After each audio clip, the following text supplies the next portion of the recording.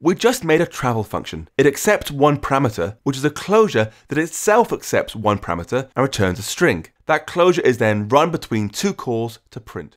Func travel, action, closure accepts string, returns string.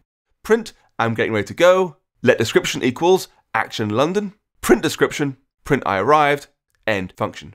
And we can call travel using something like this.